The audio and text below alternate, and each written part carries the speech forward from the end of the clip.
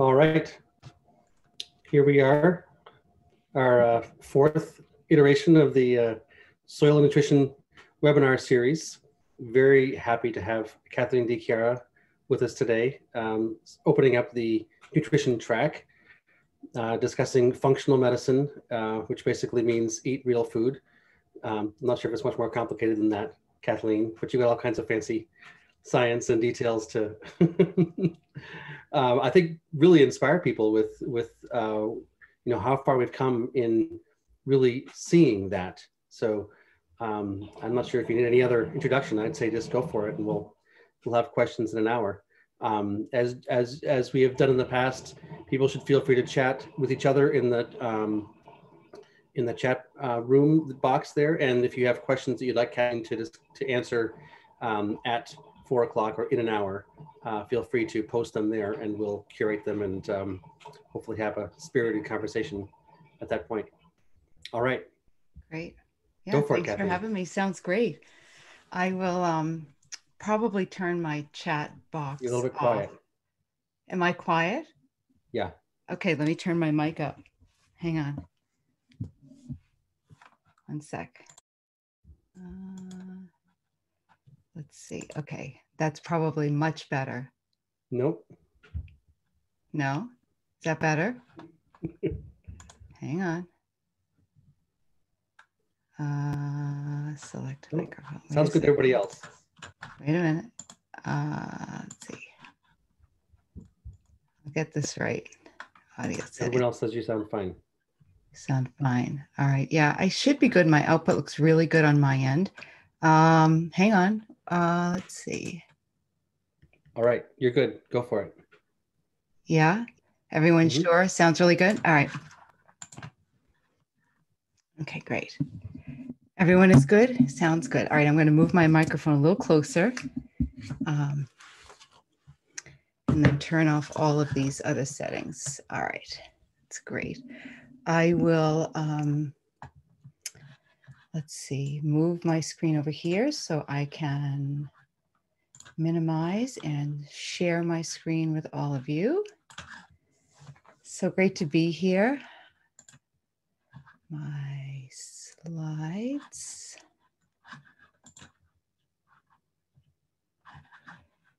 All right.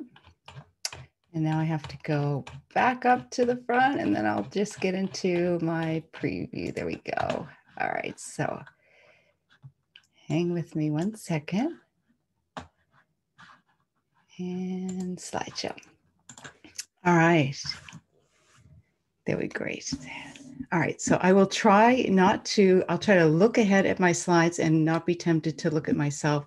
And I'll also try not to be tempted to use my hands, which I tend to do because I married an Italian. So something happened to me and I started using my hands a lot. So it's just wonderful to be here. I really appreciate the opportunity to join everybody today and to come together in this way.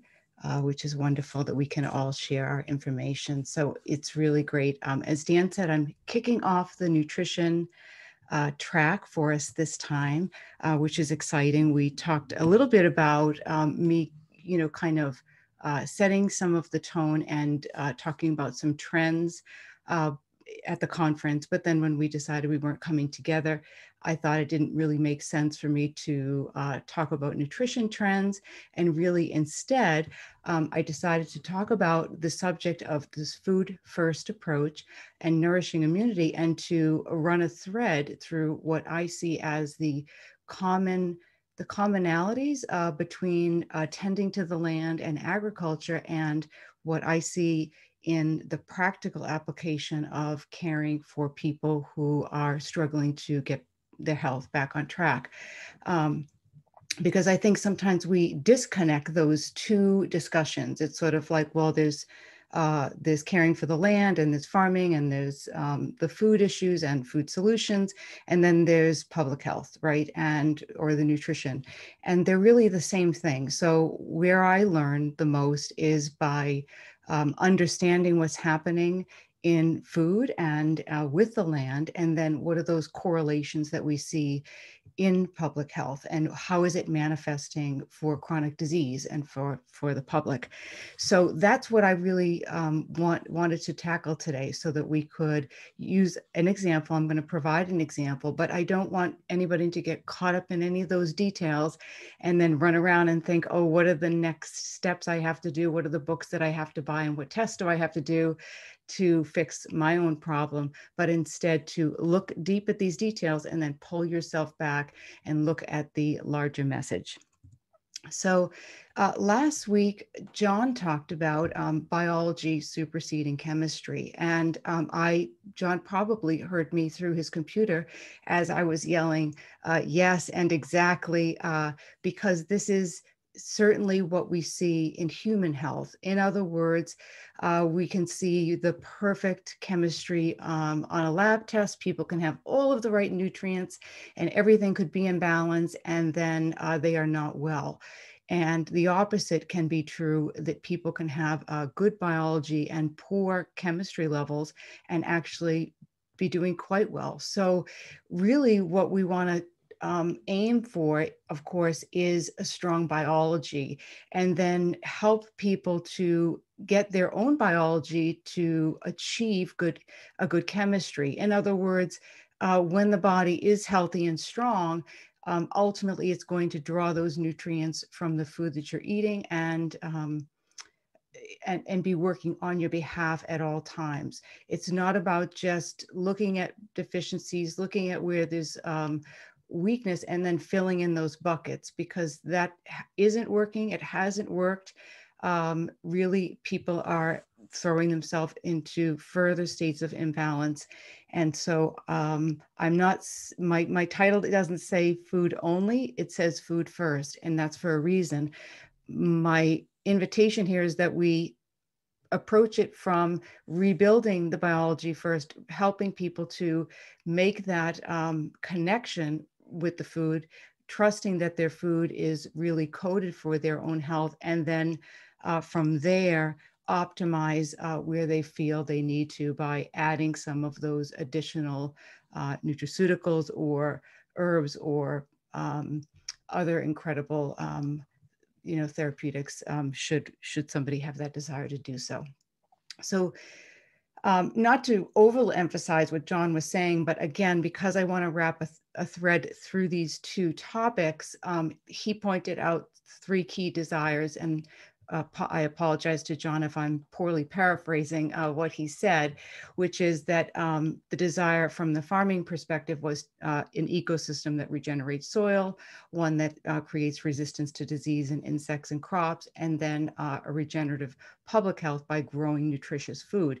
So, these are obviously, a framework that he was really speaking to, and then of course he was specifically addressing how do you do that on a small scale with a small piece of land. Well, from my perspective, your own body, your microbiome is your own piece of land, right? You have your own piece of land that you yourself are creating and carrying at all times, your own ecosystem that you are constantly caring for. And so my way of thinking about that is that when you have that ecosystem, it's something that you're constantly regenerating. We don't ever want to think of ourselves as something that is the same, or that we're fixing and repairing and poking and prodding and trying to get to a state where we optimize and then we've arrived there. It simply doesn't work that way. And I'm certain I don't need to emphasize that to this audience, because you can appreciate that given that you understand how soil biology works. So this is the problem we run into in the nutrition field, which is that there's a book or a label for everything, right? So there's a 3-day solution for this and a protocol for that and a diet for that. And we get heavy into the labels. And then of course, we're labeling different dietary plans, and we're labeling how food is grown, and we're labeling what type of food that you're eating and where the food comes from, and then we're labeling diseases, and then we're labeling everything. And by the time we've gotten through all the labels, people are very confused. Now, the idea, of course, of labeling is to provide the consumer with clarity so they understand and the food can be trusted, or the dietary plan helps them to identify whether it's appropriate for them. The problem with that is that with each label comes more and more confusion. And so then the consumer is now in a position where they are disconnected from themselves because they are tacking on, are identifying with individual labels. They've put themselves into all of these different buckets in an effort to get clarity and to resolve an issue. And where that has led is to a disconnect from their own intuition on what it actually means to be well. So this is and has always been our greatest guide, right? Our own self-trust, our own intuition on what we should be eating, how we feel. And it takes us out of that curing mindset, which is seeking something external to intervene with the disease process. And when we are in that position where we're always trying to fix and resolve, we, in essence, are chasing. And so this is the problem that we're in for the consumer.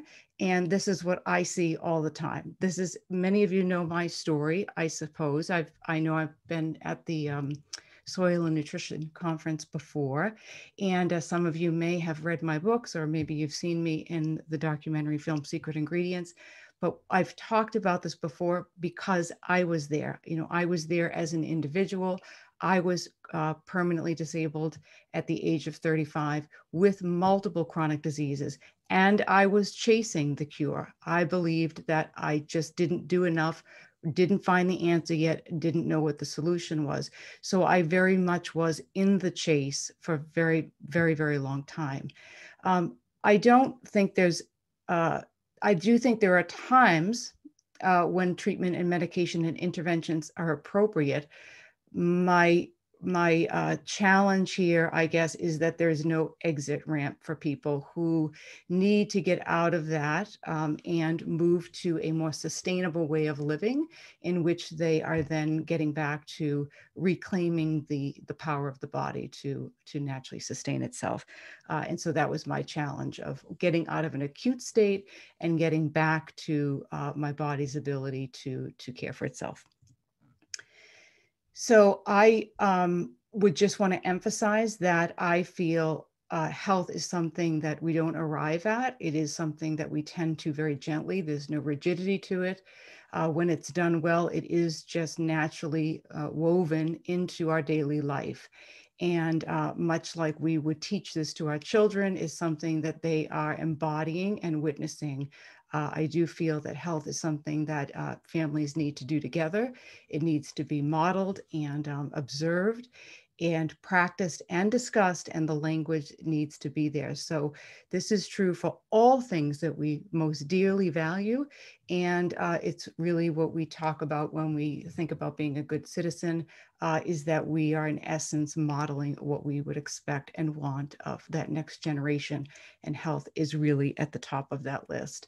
So the way that I like to teach it is that our bodies are really following a cyclical pattern of that our mindset, not my set of beliefs, but your own set of beliefs about what it means to be healthy. And this, of course, also is true for cultural and traditional beliefs, beliefs that are deep and true to you. I know we started this conference with a beautiful Indigenous ceremony, so there are a lot of deep beliefs and traditions there. Those things really drive your behaviors, including your nutritional and lifestyle behaviors, and that drives your microbiome. So this is very important. So we see this in families, but cultures and in communities. And it really, again, ties this loop back that our microbiome is in direct response to the consistency of our daily habits. So it isn't about what diet you ascribe to. It's really about the consistency and the simplicity, as Dan said at the opening, of what we're doing, that we don't want to overcomplicate it. We want to pull back and look at that core framework. How are we living and what are we doing on a consistent basis?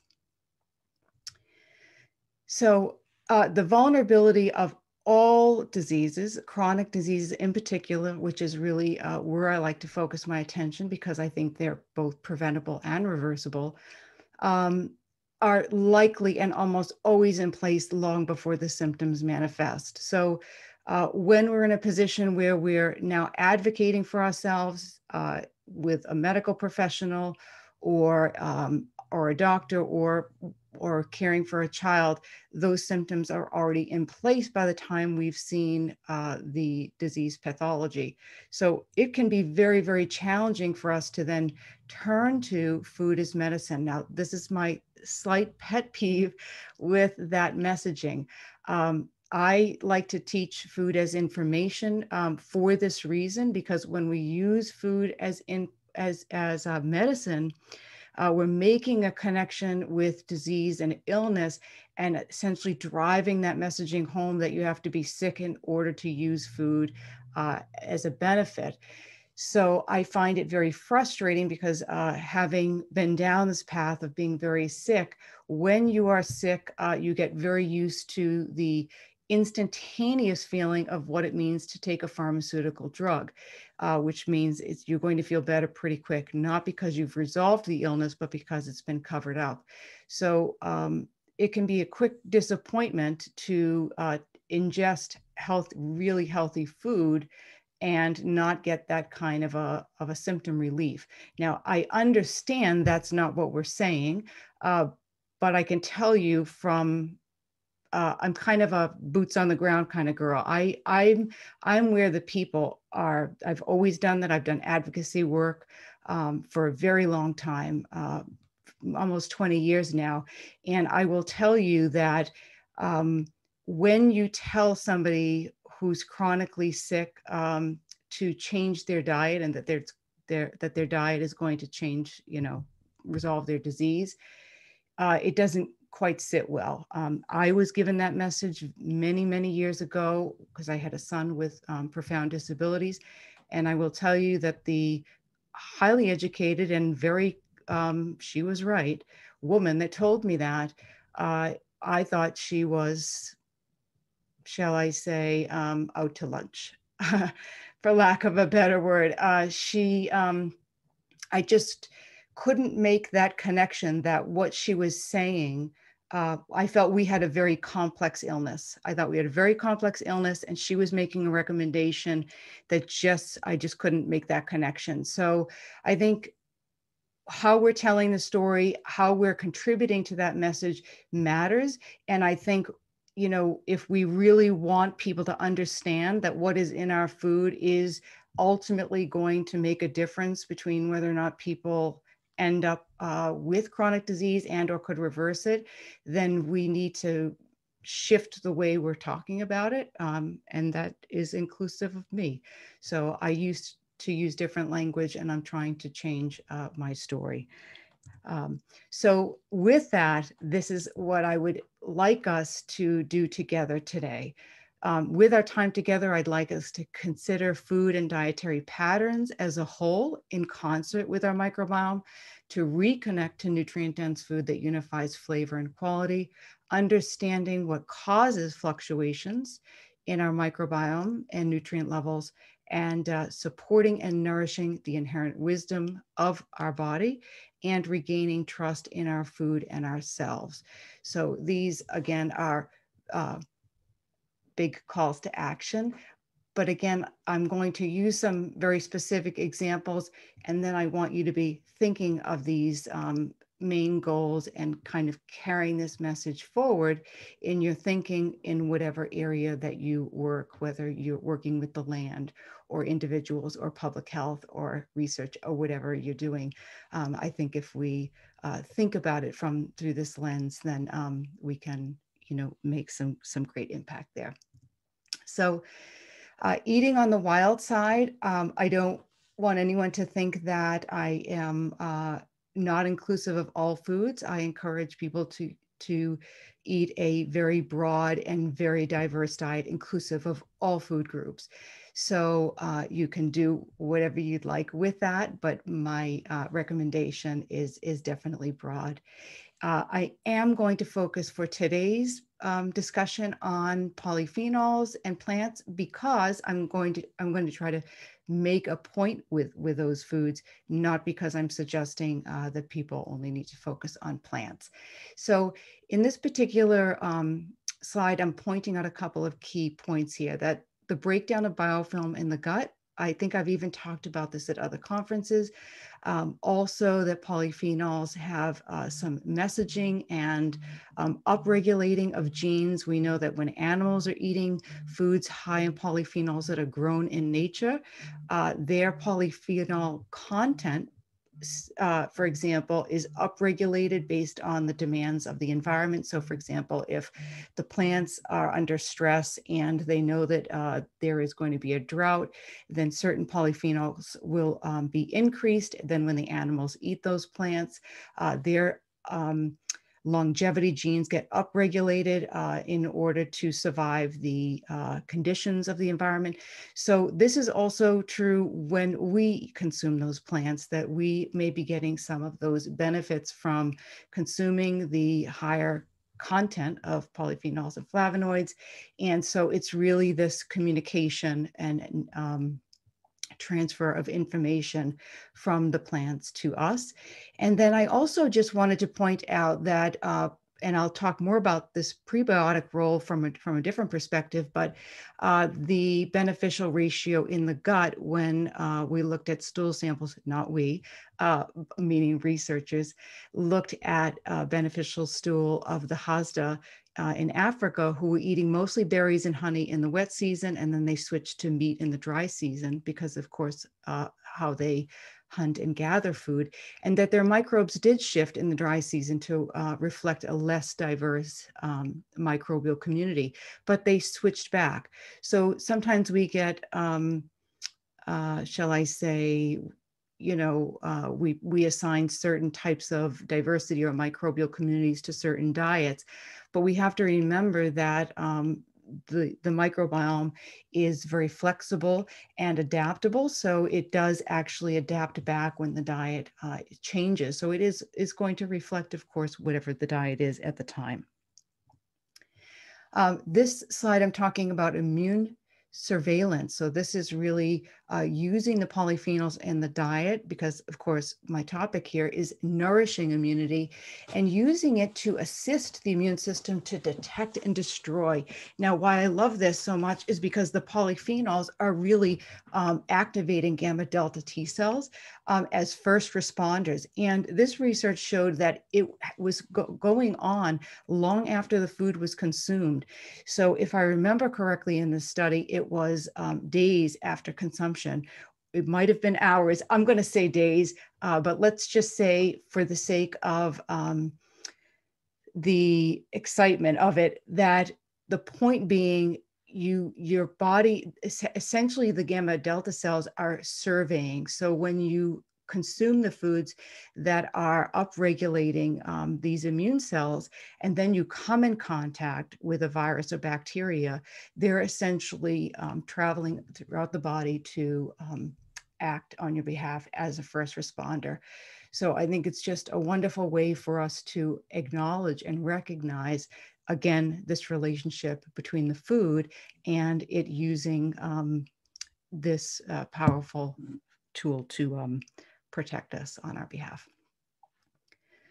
Polyphenols in the brain, I just wanted to again point out the protective component, even though it's working a little bit differently than immunity. This has that neuromodule effect in the brain. So two different things. This one looking at the evidence of it crossing the blood-brain barrier and having neuroprotective benefits.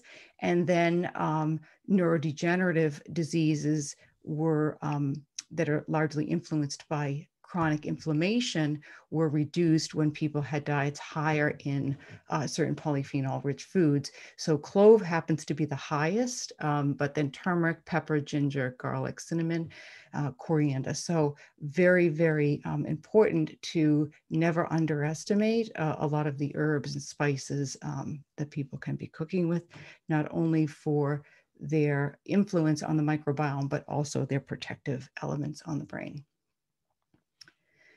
So I don't know if you guys have on your end, if your thing is covered, but mine is. All right, so the slide header says, oh, this is when we honor the whole. So this particular slide is looking at broccoli and breaking it down into its three components. I may have talked about this in the past. I'm bringing it up again for the reason of emphasizing the nutrient density in the leaves, of course, because in this particular study, it really showed that the leaves were a very essential for the mineral and vitamin content. And if you think about it from the practical standpoint, if you walk into any supermarket, right, major supermarket, you'll see broccoli florets, you'll see broccoli crowns. Very rarely will you see the whole broccoli, unless people are growing all of their own food. Now, this audience is used to seeing the whole plant, and you are probably consuming the whole plant. But again, you have to remember that most people are not seeing that, and people that are living in areas where they don't have access to high quality food or fresh food, or farmers markets, or growing their own food, are not. They're just seeing one part of the plant. And so they're not getting all of the other elements. Now, in the broccoli head, in the floret, it had higher concentrations of certain antioxidants like the glucophorin.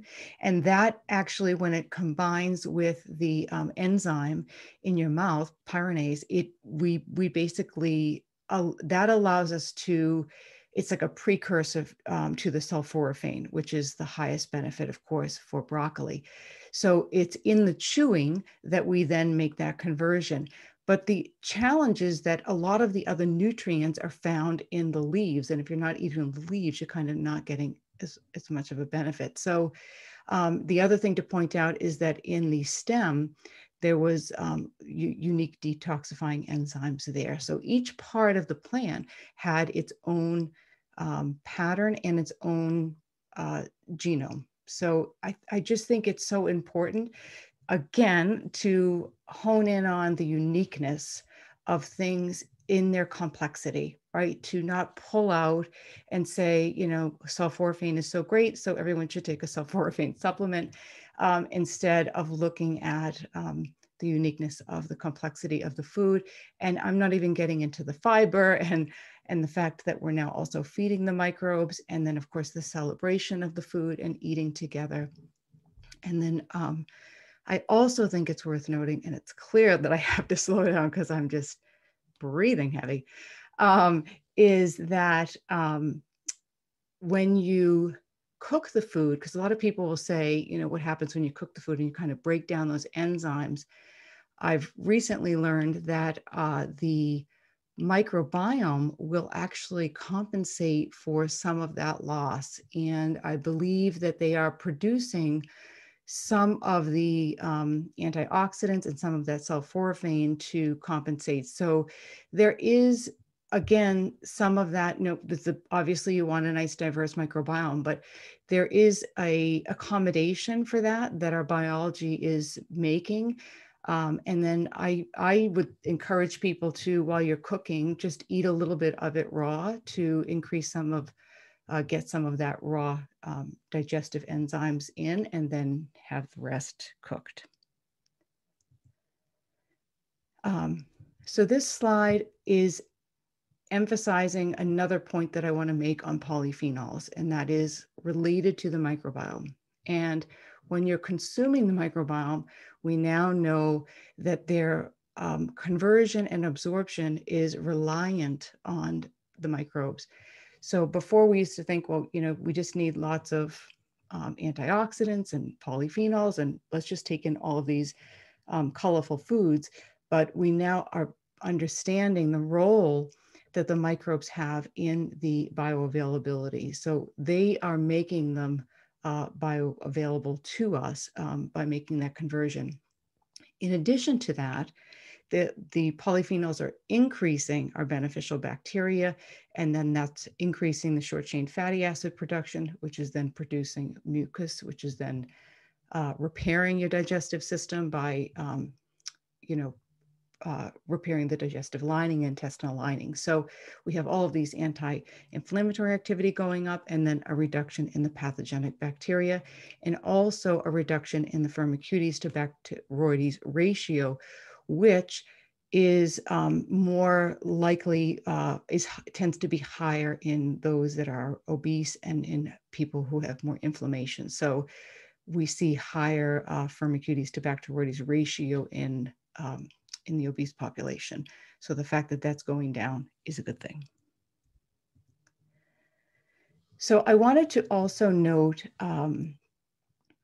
where nutrients get absorbed, because we also get very distracted by the next supplement to take, or the next superfood, or the next powder, or whatever, right? And it happens to all of us, including me.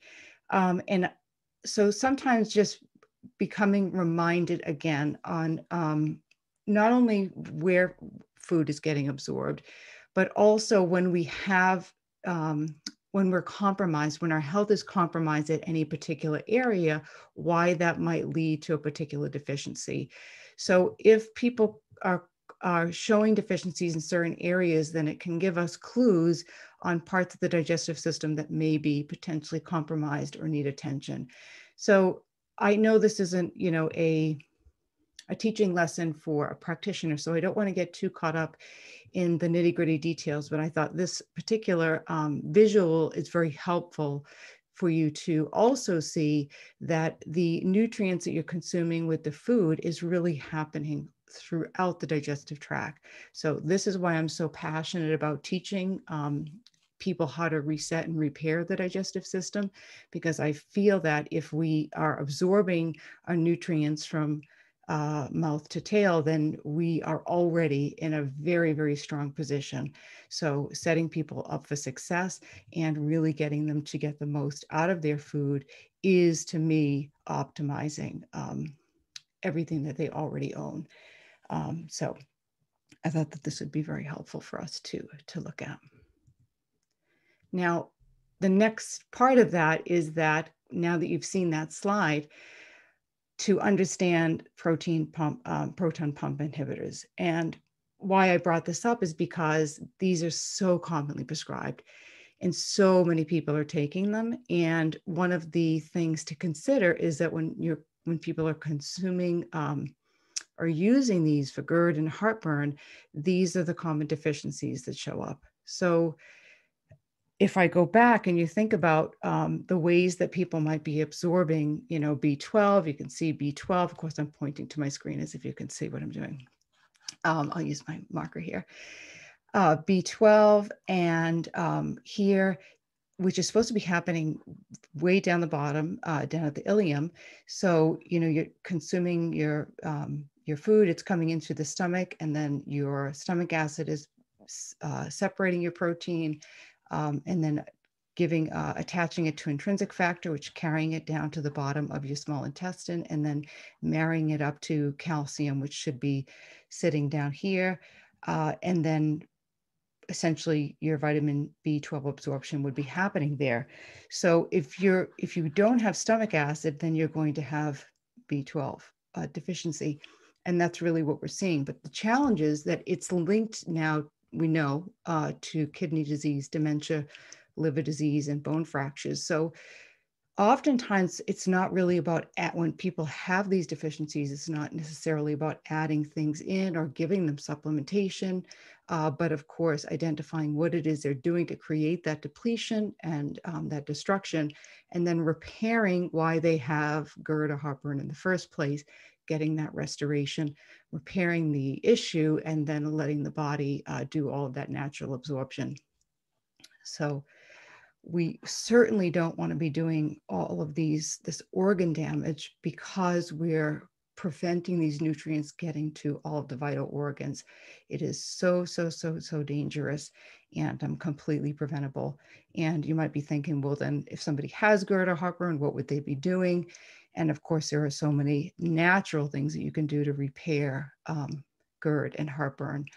And, I won't get into that today, but, fennel and licorice root and marshmallow and even the amino acid L-glutamine. So things like that are very important. So when it comes to bacteria, because I'm kind of shifting us now to be thinking about the micronutrients and why they might be deficient, and then what it is as we move towards the microbiome. I also want you to be thinking about relationships, right? So we thrive on relationships with each other, with people, and so do our microbes. Very rarely are they working in isolation. This is certainly true for the soil and for the land, right? Everything is a partnership, everything is a community, everything is working together. It's not a monocrop, it's not an isolation. Everything is working as part of an ecosystem. So this is an example of two different types of bacteria, an Akkermansia and a Bacteroides type of bacteria that were partnered together. It was a study done in mice. So again, this is just to illustrate a point because it was being used to test whether or not a ketogenic diet, which is used to prevent seizures, was effective. And what they did was they were looking at the microbes' impact on the ketogenic diet. So they fed the mice the ketogenic diet after treating them with antibiotics, and it didn't prevent the seizures. And then they gave them a single microbe, and that still didn't prevent them. But then they gave them two of these microbes together in partnership in the presence of the ketogenic diet, and that worked. So really what you're looking at there is just an example of those microbes working together in the presence of the appropriate diet to protect the person from, or in this case, the mouse from getting seizures. So I'm making this point, and then I'm going to reinforce it again to say that this is very, very, very true for us. I cannot emphasize this enough. It's very rarely a single microbe or a single bacteria that is causing a problem. It is often the absence of protective commensal bacteria that are not protecting the individual, and or a combination of the whole ecosystem. Rarely do we see a single issue creating that problem. So I'm just looking at my phone to make sure I'm staying attentive to the time. Great. This is again to reinforce this message. So this is the oral microbiome, and what I want to say here again is about relationships. So in this particular slide, I'm pointing out that the organisms, first I'll describe that the organisms in the blue were increased in abundance for individuals who presented with those diseases. So for cardiovascular disease, they had higher levels of all of those blue microbes. And then the organisms in red were shown to be lower in those decreased in those diseases. And then in purple, they were either increased or decreased depending on the condition or the prognosis. Again, I don't want to leave anyone to believe that if I have any of these microbes in my oral microbiome, that I'm suddenly now prone to any one of these particular diseases. And the reason I say that is because about 45% of the oral microbiome can be carried over into the gut microbiome. We're swallowing the oral microbiome all of the time. So there's a couple of things to think about. And I've had this discussion even just this week with, I don't know if anyone here is interested in the microbiome, but they can certainly, and please follow Dr. Stephen Lin, L-I-N. He's a dentist that studies the oral microbiome and studies its relationship and real food. And he's on my list of people to come and discuss with us at the Soil and Nutrition Conference sometime soon. But he and I were just talking about this, that the microbes in the mouth, because we're swallowing them, are translocating, obviously, because I see those microbes in the gut microbiome. But what is more interesting is that it's not always the presence of those. It's really oftentimes that the microbes that should be in the gut are not there to protect. So in a replicated study done on mice, they administered P. gingivalis into the mice, and at very small doses, at 0.01%, the pathology of disease actually took place because they didn't have protective commensal bacteria. So it wasn't the amount of gingivalis that got administered that caused the problem, because it was such a tiny amount. It's just because there were no other microbes or wasn't enough diversity there to create protection. So that's how you have to think about it. When I say it's about relationships, it's also a relationship to the entire environment. Is the environment there conducive to protecting you from vulnerability? So I think it's just another really good way of making that relationship. And yes, we all need really healthy mouths. So I think taking care of your oral hygiene is very important. Sleep. I wanted to point this out because sometimes we get distracted by, food and all of the things that we can and should be doing to modulate our health. And nourishing immunity also means caring for ourselves with lifestyle behaviors. So this was just to point out that as little as 4 hours of sleep can sweep, 70% of your natural killer cells from circulating. So it's making that comparison that just a single night's sleep. And then 3 months of disturbed circadian rhythm. So just always having that disrupted pattern, increased intestinal permeability. So from my perspective, if somebody is constantly in that state of not being able to heal, they can't regenerate, they constantly have food allergies, they're not getting better, they do all the right things, and their circadian rhythms are off, then that would be an area that they would want to address. This is just to reinforce what we know to be true, which is that, when we're in nature, we have less anxiety, we have, more inclined to be calm. So this is something that reminds me that what we know to be true when we're touching the land, when we're touching the dirt, when we're gardening, when we're in nature, that we have better mental clarity, that we feel better. And the scientific literature just supports that we understand why that is, right? That certain types of bacteria essentially are, crossing into, we're smelling them really, is the delivery system, not just through the touch and through the skin, but going in through the nose. So I thought that was really interesting. And then I'm going to literally pause and drink my water. So I wanted to share this slide. This was something that I talked a little bit about in my last book, which was, I don't call it fasting for a very particular reason, because I'm not a big fan of intermittent fasting or extensive fasting or long fast or water fast or any kind of detox or any of that.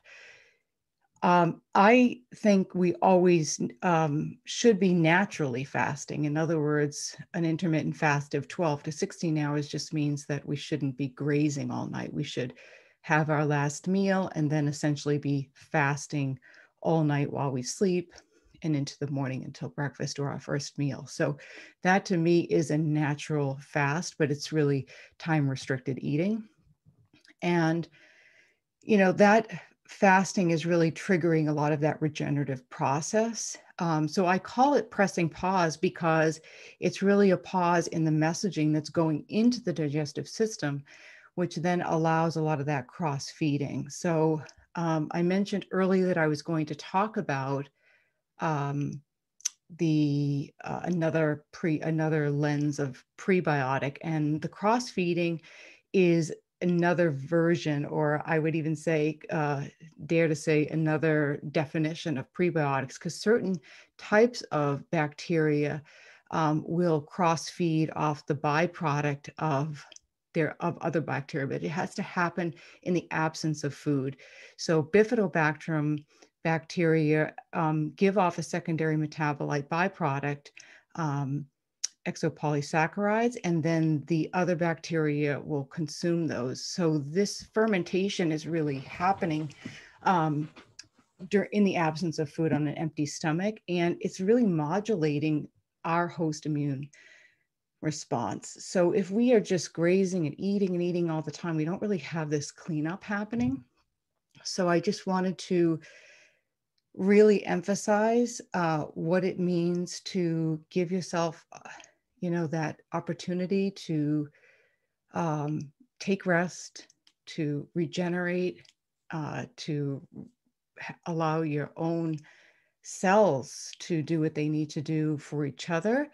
And I hope that this helps you think about it in a different way, that it's not just about you, or it's not punishment, or it's not that you can't eat, because certainly you can, but to think about it through a different light. So I'm going to dig pretty quickly through just details of a particular case study so that I can, again, just give you an example, because I think sometimes it helps to see an example of what it means to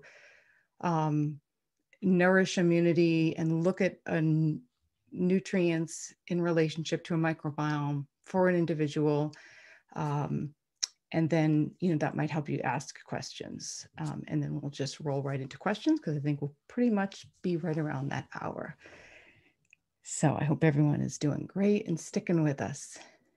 So this is a case study of, and I probably should have put a little bit more details, but a woman in her late 40s who had fatigue and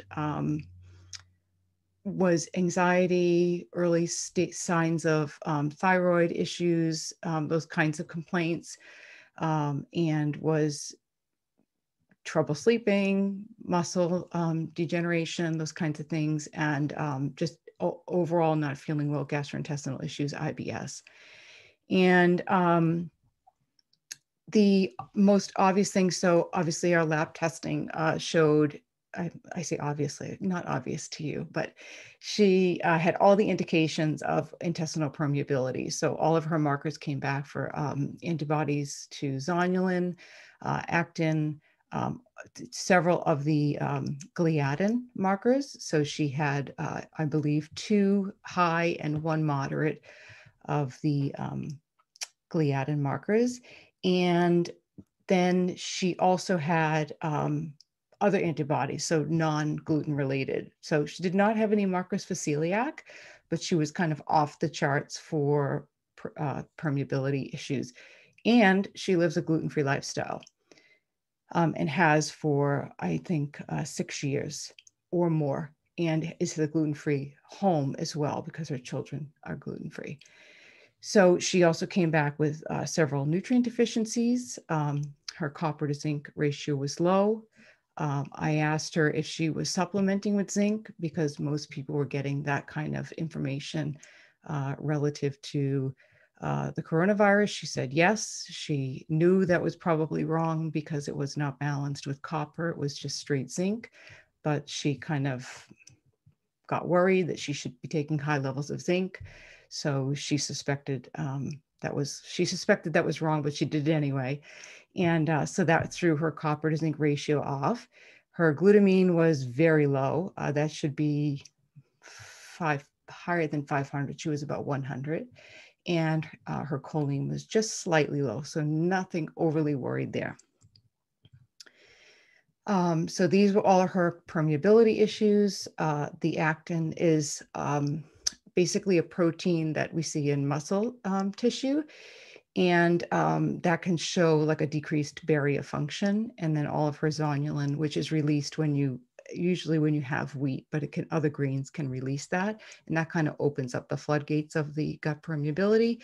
And then she had three of the, she had both the gamma and omega proteins were present as well. So that's wheat related disorders. We usually see that in people who have like neurochemical issues. So they basically end up with like a good example of that would be that they tend to have like a morphine-like reaction when they get exposed to gluten. We see that a lot in the autistic community where they get addictive components and excitability, or and very addictive if you take it away. So that's an antibody that would show up for those. And so the common things that are generally recommended is nutrition and lifestyle modifications. Look for common issues that she might be doing if she's dining out, areas where the gut might be breaking down, infections, stress. And then you would do subsequent testing to see if the things that you're doing have modulated the gut. In her case, L-glutamine was an obvious choice because she was so low, and that is a gut restoration amino acid, and then a probiotic regimen if appropriate, which we'll get into next. So this is her microbiome analysis. She has, I'm just giving you snapshots of particular parts of it. So she is really out of the range in many of the keystones. She has, she's missing almost all the keystone. And what's interesting about her, in her case, is all of the functions of the microbes she's missing are really her B nutrient synthesis vitamins. So this is a good example of what I was talking about earlier, that your microbes are really working on your behalf. But if they're missing and you don't have those microbes in the gut, then you're not going to be manufacturing or synthesizing your own nutrients. So to keep dumping her with vitamins or synthetic vitamins or methylated vitamins, and then asking those to drive into the cell when her own body is not able to synthesize or make vitamins seems counterproductive. So this is another look on the left here, this family level of the US healthy population. This would be, this donut chart is like what an abundant bacterial genome would look like. And then this is her sample. So it doesn't look all that bad, except if you really look at it, these are representing whole species. So she really doesn't have enough diversity. She's missing some pretty significant groups here. So we don't have enough species, and she's too dominant in very particular species. So we should really see much smaller amounts here. And you know, we want to see some diversity, and we need to see some keystone species in there as well. So she doesn't have enough abundance there. This just looks at the total biosynthesis of all of them. And her numbers are not, I mean, it's right on the cusp there. It's low. You can see she's in the healthy low here, but we need to get her up here in the green because she's staggering low, and her micronutrient test showed that she was low. And then when we look here, she was low, if you remember, in her B1 vitamin, but if you can see, she's high. Now, I have other markers on her to show that her lactate was too high, and thiamine is actually used as a precursor to clear lactate. So she's building up too much lactate in her body, and so she's producing overproducing her thiamine as a precursor, and is trying to clear that. So there are other reasons, which is obviously why you need to work with somebody who can help you make sense of it and, you know, put it all together. That's not the point here. The point is to just essentially look at when the microbiome is deficient, when we have these deficiencies in the gut, we are going to miss an opportunity to get some energy production and some metabolism from these nutrients. So this is the B6. And then this is folate and B12. again, these are microbes. This is synthesis of the microbes. This is not a micronutrient evaluation. This is her microbiome. And then these are the keystone species. Look at all of the species that are not detected. So she's missing all these species here. Now, this is something worth pointing out. She has no lactobacillus species. So someone might say, okay, well, she should take lots of lactobacillus. She's missing that species. But she had so much lactate in her body. She was building up too much lactate. If she were to take a lot of species with lactate, then that actually would create some damage. So we don't do that first. We want to clear that out. So we would help her do that instead. So thiamine, why somebody might also have a challenge with thiamine too, like why it gets depleted. Hers, there are a couple of other reasons for that, but another thing just to point out that's kind of happening for her is she drinks a lot of tea. So you have to really always look at the lifestyle. You have to look at the individual. What are the things that they're doing? What are their natural behaviors? What are they consuming on a regular basis? And then correlate that with how you might want to address it. So it's important to just make these larger questions and then educate people on the things they're doing. Does it mean she shouldn't drink tea? No. Does it mean she needs to pull back a little bit right now and make some adjustments? Yes. And then we get that gut repaired and get some diversity in there, and then she can resume or make some adjustments. But in some cases, people do have, maybe people overdoing a certain type of lifestyle behavior, and that's a nice opportunity to talk about that as well. And then glutamine, we talked about, which is an amino acid. She was very nervous about glutamine because she'd heard things about it being an cytotoxin. People can get anxiety from glutamine, but I reminded her that she would know that right away. You can take a small dose, like 3 grams of glutamine, and you would know right away if it made you nervous or anxious, and you could discontinue it and the body would clear it. So that was comforting for her to know that she did not have to be afraid of that for any particular reason in her case. So the key message here for her is to really use, and for all of us, quite frankly, to use our microbes as our allies in vitamin production, okay, because they are sometimes when our vitamins are deficient or low, they are really the answer to making sure that we're synthesizing them and getting those nutrients back where they need to be on a regular basis. They are also secreting and responding to neurotransmitters. So they're an important part of creating a calm body and calm mind. And then of course, the terrain, our own ecosystem, is always going to be critical, and more important, it's always going to trump dietary theory. So we don't want to get overly focused on what diet should I be on. Whatever diet does not trigger inflammation. And what's triggering inflammation in people is the lipopolysaccharides getting across that, the barrier, the epithelial barrier. So you don't want that to happen.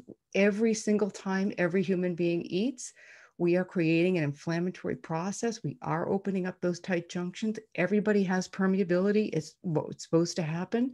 What you don't want to do is to have that be a chronic dysregulated process where it's not opening and closing normally and it's not repairing. So if you have these lipopolysaccharides that are constantly crossing that barrier and creating an inflammatory process, then that means that you have a challenging inflammatory system is underway, really, that needs to be addressed. And finally, in her case, and in so many cases, including my own, speaking from experience, we all need to honor our transitions. And I think that what we've learned, certainly over the last year, is that we all have so much to bear. And in her case, she was really carrying the burden of a very difficult time with children that were sick. And now I was essentially creating some space for her to heal and to be well. And nobody had done that for her. So she was feeling very, very depleted, and it was time for her to care for herself. And we all need that.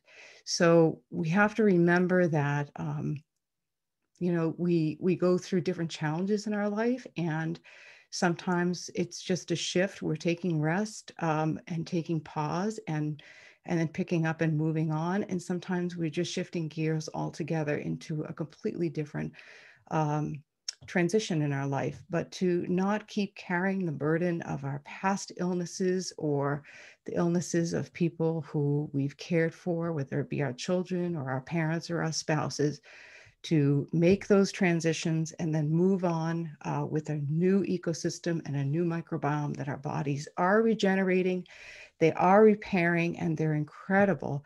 And I am a living example of that, certainly.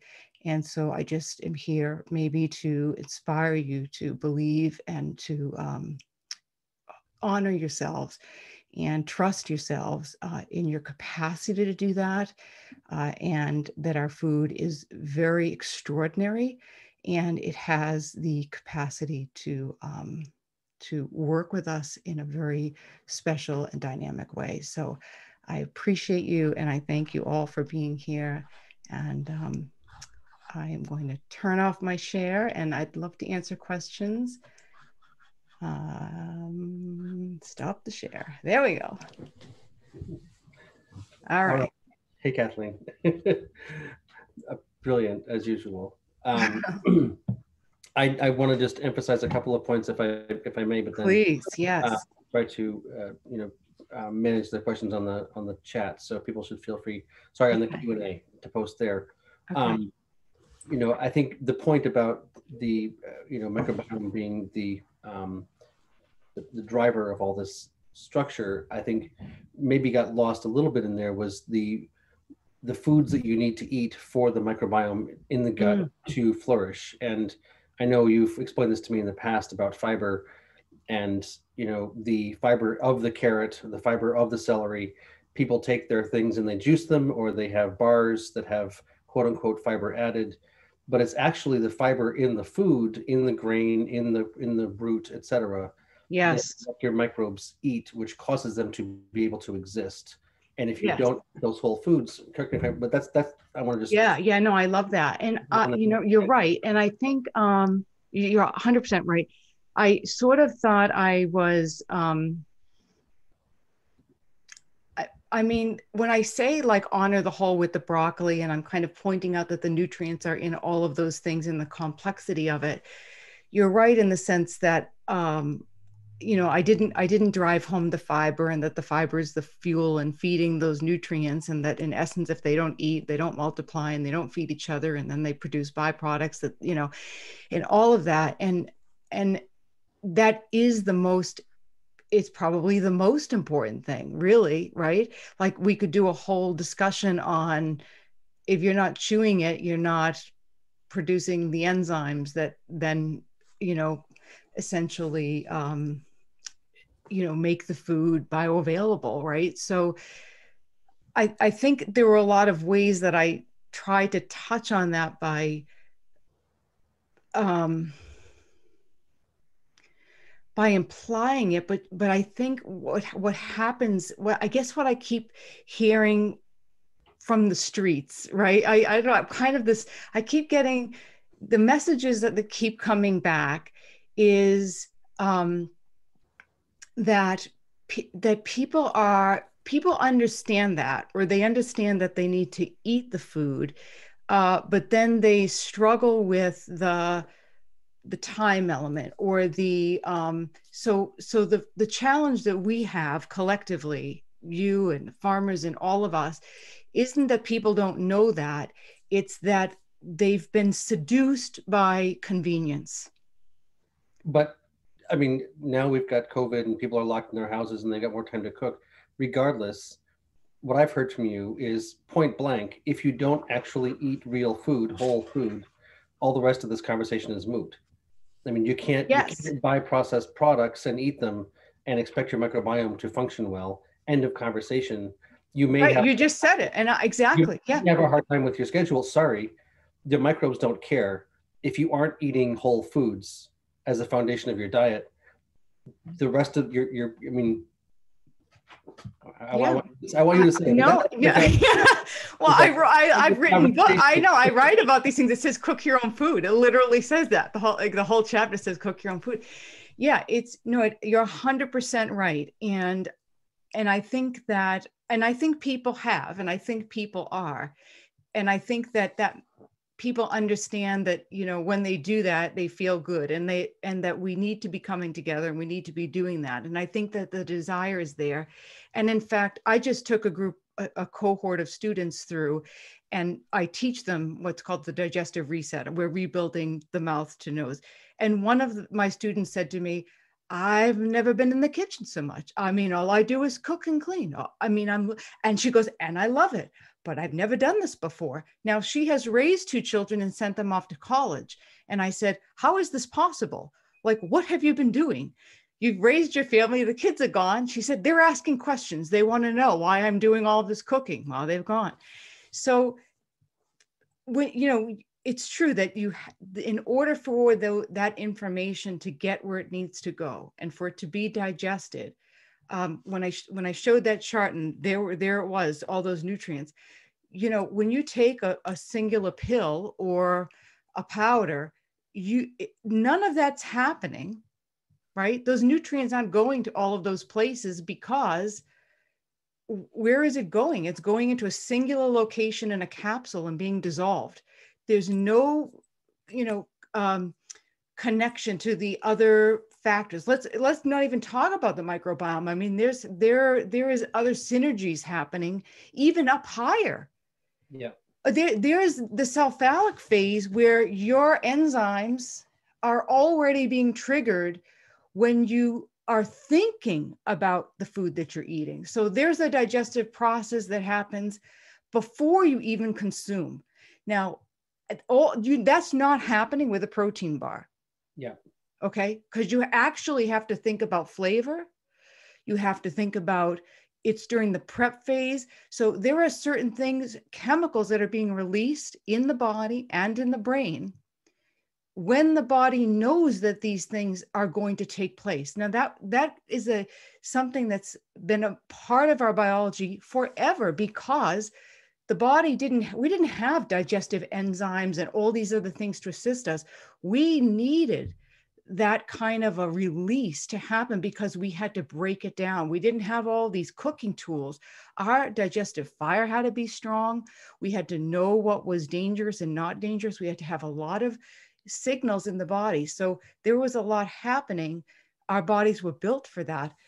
So you're absolutely right. I mean, there's no question that, I will say it loud and clear, if you are not cooking, preparing, eating real food, then everything that I just talked about isn't going to happen. Your microbes are not going to multiply and diversify and all of that, because that is the premise of everything I just said. Yeah. Well, thank you. I want to emphasize that Yeah. point. I feel like Yeah. But in addition, you brought up other really important things that, in addition to the fiber, and there are other critical things happening as well. Yeah, you think about a cow, and they're eating of grass and they're rumen, and the vast amount of individuals in their gut that are facilitating that process, and they're really a big bioreactor, and milk comes out of it, but it's really facilitating immense amounts of microbes. That's really what is going on in that process. And I think in a lot of cases, people don't actually eat regular meals and of real food. And yes, if you don't eat regular meals of real food, it's just like, yeah. Right. I think it, and I also think too, though, it's I've talked about this with Fred Provenza, his work with the animals, when they were taking a lot of nutraceutical, or when they provided the nutrition synthetically, the animals deviated from a lot of the plants that they needed. Yeah. They were avoided certain nutrient rich plants, right? Because they met the needs synthetically.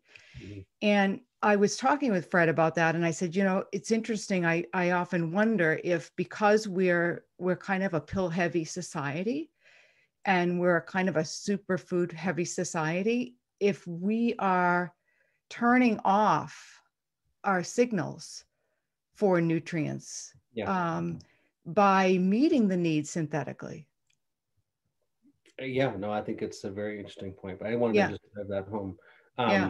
So there's a couple of questions here. Do you recommend daily probiotics? Do you recommend a mail-in health test like Thrive? I think it's a colon test. What blood test can my doctor pull to read micronutrients? Do you want to just answer some of those points? Sure. The daily probiotic is a little bit tricky because a lot of the probiotics on the market have a very, they have sort of like the top common strains, and people often think that they're deficient in, lactobacillus or certain types of strains, and then they end up pushing themselves even further into an imbalanced state. So it can be a little bit tricky to self-prescribe a probiotic and not know. So I would say if you're going to take a probiotic, then I would do so in light of a microbiome test, and then know which ones I do. Sourdough or sauerkraut or. So that way food would be a great way. It can be, so the way that probiotics generally work is they will shift the terrain in one direction or another in the presence and in support of food. So like they will clinically kind of drive the terrain in a certain direction. So you don't just take a probiotic and then suddenly now you have all of these microbes sort of living there. But if you want to move the microbiome in a certain direction, you can do that with certain keystone strains and high doses and the diet that supports that direction. So I would say it's not just as simple as taking a certain pill, unless of course you've taken antibiotics and you're kind of, doing that to offset antibiotic use. But yeah, you could take some fermented foods or, kefirs and sauerkrauts, but then the prebiotic rich foods, those polyphenol rich foods, fibers, starchy potatoes, chilled potatoes, which have a lot of resistant starch when they chill. So when you cook potatoes and then cool them and eat them second, they create resistant starch, which feeds the microbes. Pectin in apples is really amazing. And you can even cook the apples and make an apple stew, like stewed apples is really amazing. So yeah, there's a lot of ways to nourish the microbes and diversify that way as well. And then, even sprouts are very good for the microbiome. And I would just say to really diversify. And then your other question was the probiotics and the Thrive test. Yeah, I don't love that test for a couple of reasons.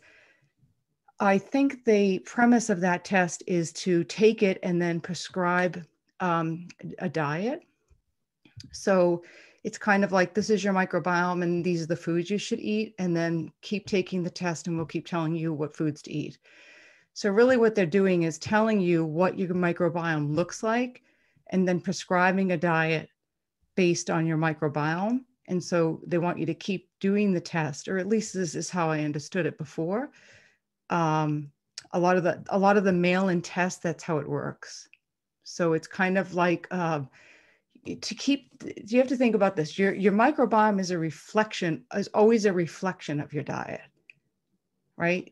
Of course, it's going to be whatever you're eating. So then they're just taking a snapshot of your microbiome and then making a dietary recommendation.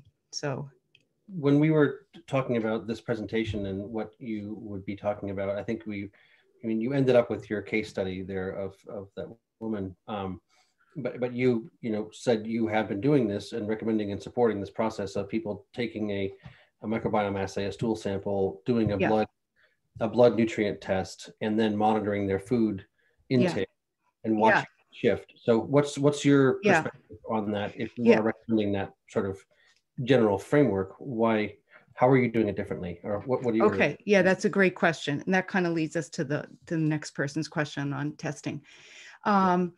So right now the the testing that's coming back now is coming back slow because of COVID. So we have several tests that are coming back. So I gave you the case study that I had with the first stool and the microbiome test, but then now you have to do retesting on the micronutrient levels. And so, that data is not back yet because we're doing the lifestyle modifications, which take time. And then the other tests that are coming back on some of the other levels just aren't in yet. So that'll all happen. So basically, I use different tests for different reasons and different people. It depends on what their issues are. In this particular one, I used Biome FX for the microbiome test, because that's looking at the genome of all of the species at a much broader level. And then I sometimes will use the GI map, which is just a 16S genome. It depends. I mean, sometimes I'll do other types of microbes, but in this particular case, I probably will stay consistent with the Biome FX. Now, I've asked Karan from Microbiome Labs to join us in April, and he'll be speaking on immunity as well. And I suspect that he's not going to speak specifically about this test, but boy, is he going to give us quite a delivery on immunity. And I think that that'll be super helpful in understanding even more of this microbiome and its context and how it's going to help us in supporting our own immunity. So the Biome FX is what you were seeing, some of those samplings here. And then I also will use like a wheat zoomer or a gut zoomer to look at permeability issues that is helpful, because really what we're looking at is breakdown, tissue breakdown, permeability breakdown, if the digestive system is not absorbing nutrients. So that is something that I've added on because I think it's helpful if we're seeing tissue breakdown. And then micronutrient levels. The two tests that offer micronutrient levels is the Spectra cell test, and then Vibrant Health is another one. So I use Vibrant Health. And they both do intra and extracellular. And so that's, those are whole blood draws. So that's what I used. I don't know that you can get a micronutrient test from your primary care. I don't think that they offer that. They could if they would be willing to, if they would be willing to do, a functional lab test, but it's not a regular blood draw. It's a specialized lab. And so but it sounds like you're doing something similar to what Thrive is doing. I'm not sure I've ever heard of Thrive, but how is it different? Oh, well, it's not, in other words, from what I understand, I don't want to say anything negative if that's not what they're doing. I think that what a lot of the mail-ins are doing, how I'm understanding that process is you're getting a snapshot of your microbiome, and then they're telling you to eat a certain way.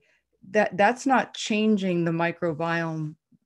In other words, it's just saying, oh, you need, eat a diet that has more carbohydrates, or eat a diet that's, so when it's not looking at your micronutrient levels, or it's not addressing any diet or lifestyle patterns that might have led that way. It's essentially just saying, to kind of rebalance it. There's nothing wrong with it, except that as soon as you don't eat that way, your microbiome will just go back and reflect whatever's there.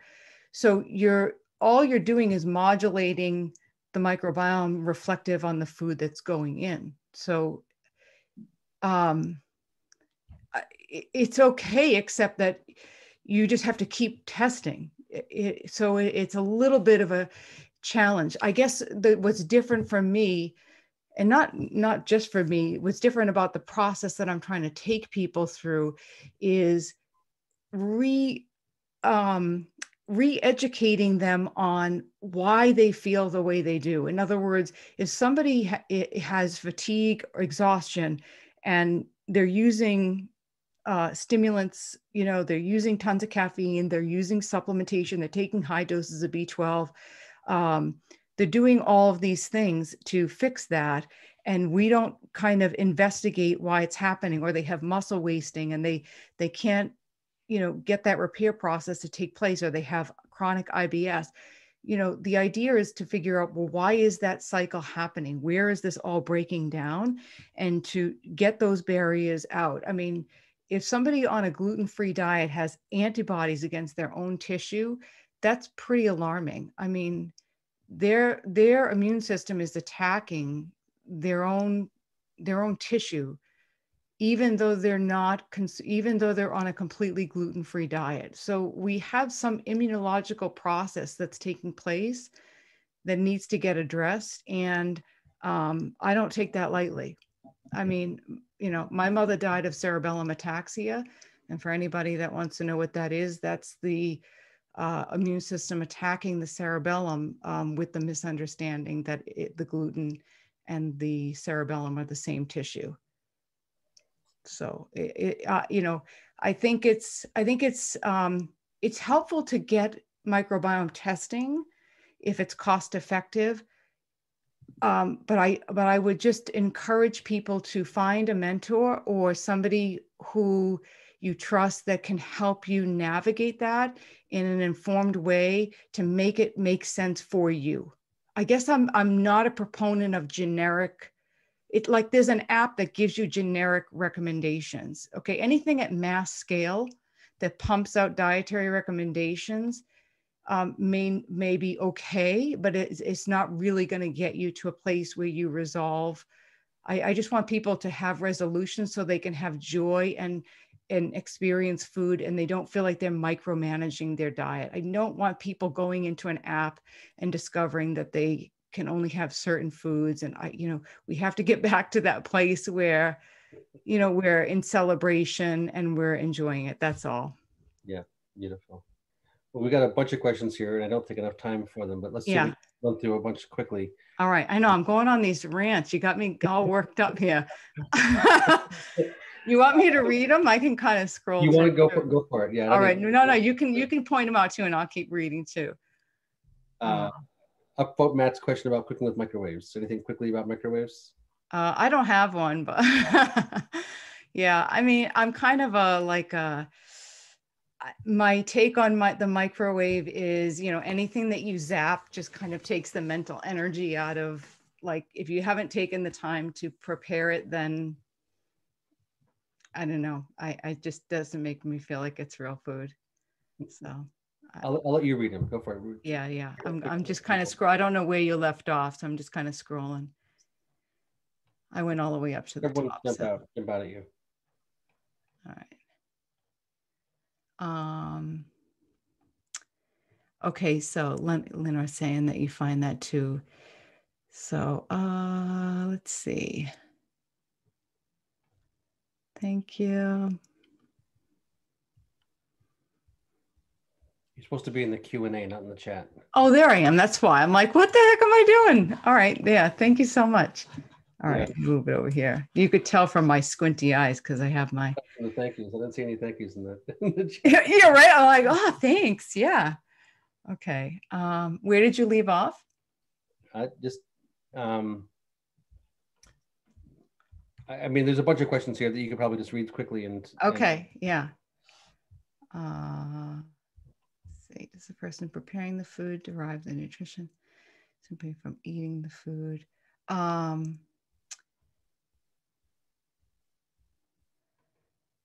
Oh, yeah. So it's a good question. Somebody said, does the person preparing the food derive?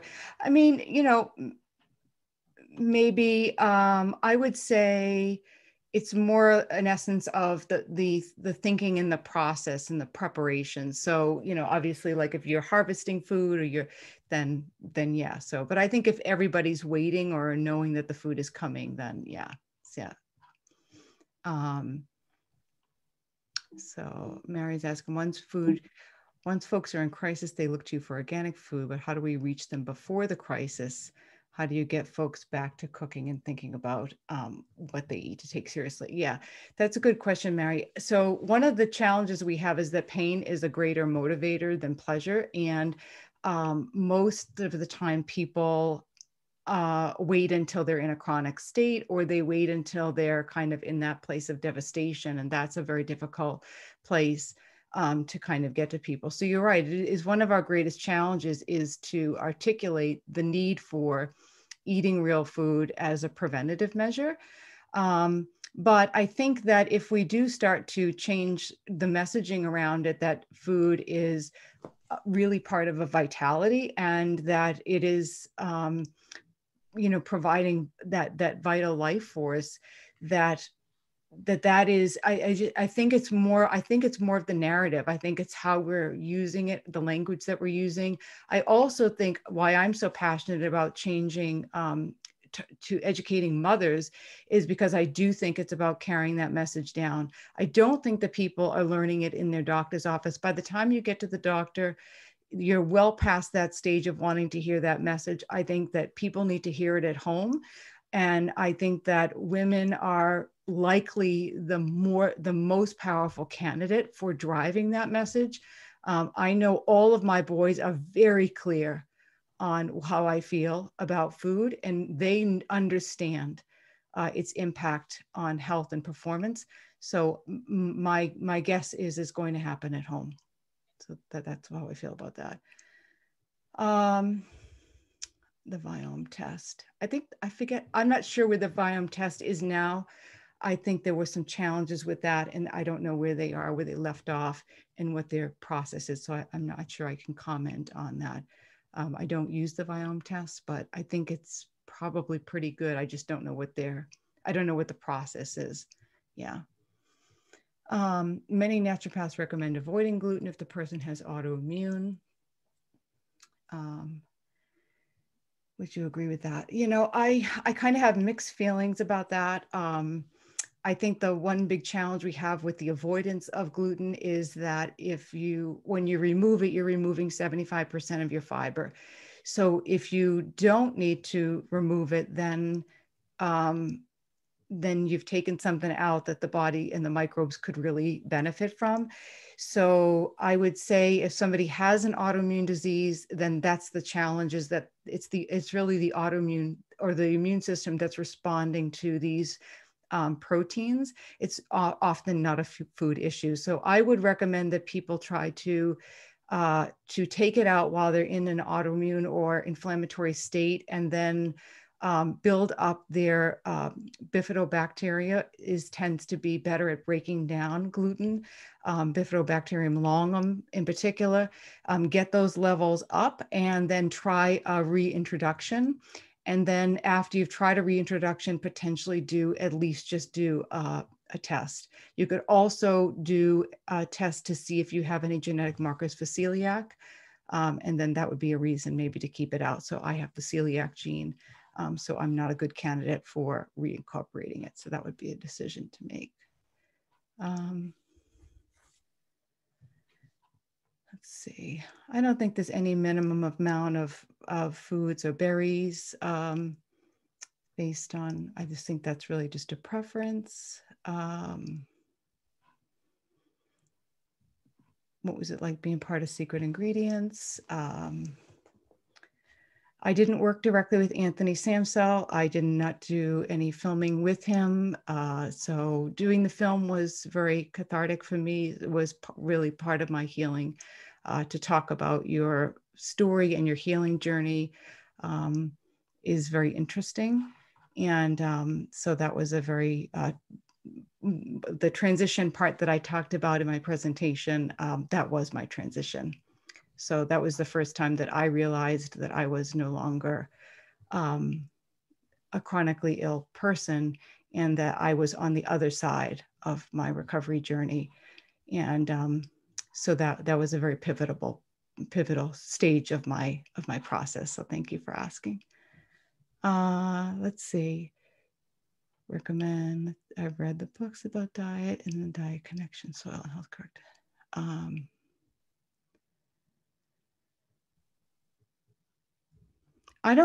So I'm not sure I understand the question. You've read some books about diet and behavior, and then a direct connection between soil health and behavior. I would just say that there are more commonalities between how we're tending to land and how we're caring for the land and nature itself, and how we care for ourselves. And I think we're overcomplicating how we really come to a solution for both of those things. I think they're very complex systems, but the solutions to them are very simple. And I think we just have to, like Dan is doing, essentially telling people and providing some of those solutions to demonstrate that our food is extraordinary and that the nutrients we're looking for are already there. And I guess what I'm trying to say is that our body is built for health, and everything that we need, we already have. And so if we could just bring those two things together, I think that we can really start to have the results that we're really looking for. So I think we're at our final hour, and I do want to say thank you so much for everyone that's come today. And you can find me online. I'm always happy to answer questions. I appreciate everyone for showing up and being here. And it's always a joy to come back and see the Soil and Nutrition Conference audience. Even the synthetic world, yes. Yeah. Yeah. Thank you very much. And yeah, thank you as always, Kathleen. This is wonderful. And next week, we'll be following on with Catherine Couch talking about whole food meals and hospitals and insurance companies, and some very exciting things that are being done sort of systemically in the healthcare system. Yeah, she's amazing. To really integrate some of this insight into the actual quote unquote healing. So yes, hopefully rock on. I love it. Continuation. Yeah, and we all just have to keep doing it, you know. So I'm just super impressed with everybody for doing their piece, and we all, you know, make our contribution, and it's just very very exciting, I think. Yeah, when we all do our part. So all right, excited. All right, well, great. So thanks so much for having me, and we'll have to do a follow-up on fiber. On fiber. The fiber talk. Yeah. All right. All right. Take care. Thanks so much, everyone.